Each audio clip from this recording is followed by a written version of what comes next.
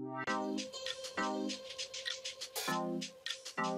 want to understand the average requests per second our systems are able to handle, how long it takes to respond to these requests, and what percentage of them are failing. Let's take a look at how you can do load testing for your APIs in Postman using the collection runner. I'm in a movies API collection, and I'm going to click the collection run button. I'll navigate to performance.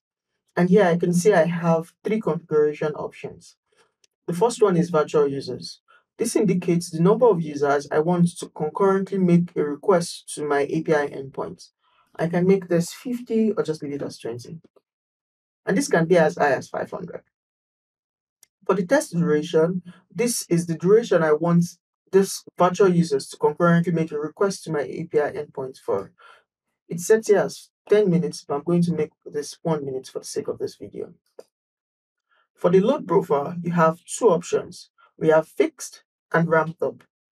Fixed indicates that we want the number of virtual users that is concurrently sending requests to our API endpoint to be fixed all through the specified duration. While ramped up means we want the number of virtual users that is indicated to gradually increase for the ramp up duration was specified below. So if the first duration was 5 minutes, for example, I could make the ramp up duration 2 minutes. And this would mean that between the first 0 to 2 minutes of the test duration, the number of virtual users are going to gradually increase from 0 to 50. I'm going to leave this as 1 now, and I'll leave the test duration as 1 minute as well. I'll run my performance test. Now I can see that some graphs are starting to populate on my screen, and at the top here, we have the total request sent, which indicates the number of requests that has been sent in total. We have here the requests per seconds, which indicates the throughput. We also have the average response time, which is constantly increasing as more requests are sent, which is constantly being adjusted as more requests are being sent. We have the error rate here, which indicates the percentage of errors that have occurred. Now, moving to the graph. In the horizontal line here, we have the timestamp for each of these requests that are being sent. On the vertical axis to the left, it indicates the error rate, while the vertical axis to the right indicates the response time.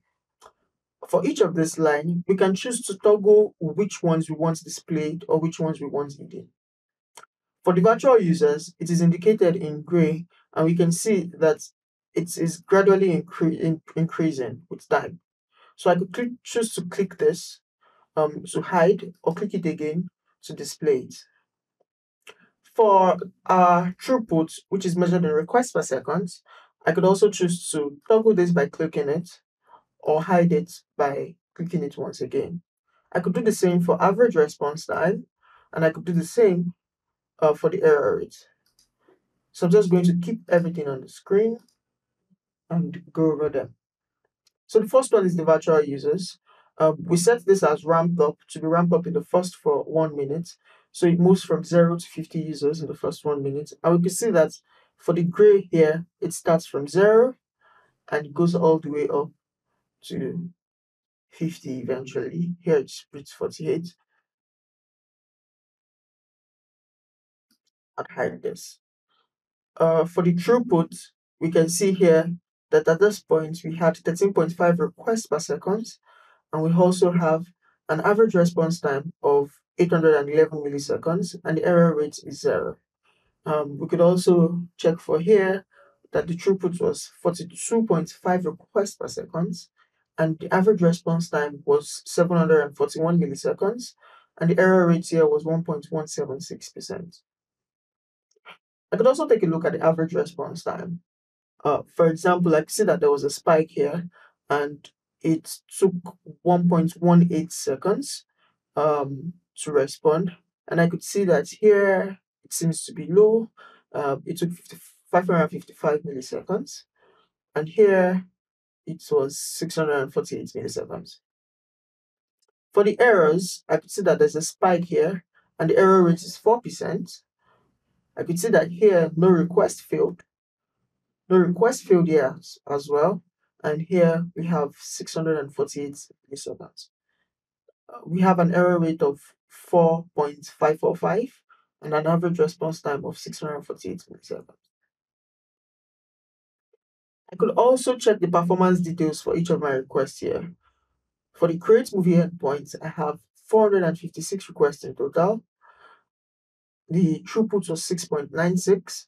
I could also check the average response time, the minimum time it took for a particular request to get sent, the maximum time. I could see the 90th percentile and the error percentage. I could do this for other requests as well. At the top here, I have options to filter this graph by request. So I could filter by any of these requests to just see a graph for that request itself. I could also filter by average response and check the minimum response, maximum response, and different percentiles. Now, if I want to run this again, I could click this run again button, or I could click reset to reset the filter options I have here. So I'll just click run again, and I could see here that I could select other configuration options. For example, I could increase this to 500 virtual users. I could increase the test duration to 2 minutes, and I could make it ramp up in the first 2 minutes.